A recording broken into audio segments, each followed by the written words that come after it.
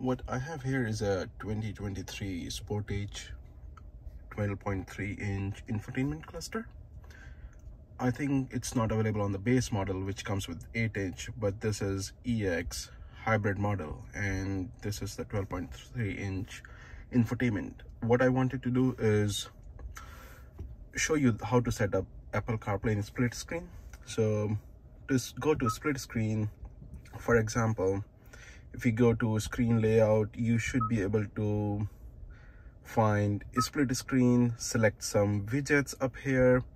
Then if I want to display I could go to the settings and I could look up for split screen, or I can actually go to device connections. Over here, phone projection settings. All right, I will disconnect my Apple CarPlay. I could go to my phone projection settings. For Android Auto, you can select use split screen. Same thing for Apple CarPlay. If I select this split screen, I can show the widgets on the side when I'm using Apple CarPlay. So let me just connect my phone here. It's reading USB.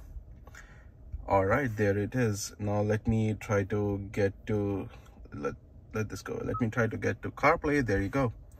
You can have your widgets that I have selected earlier. This is my CarPlay on the side. Could just go to the dashboard, and now I have like 3 sets of information displays on this huge wide screen. Everything is pretty fantastic.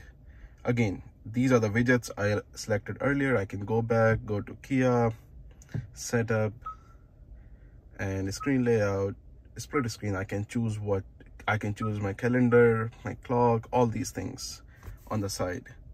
So that's pretty much it.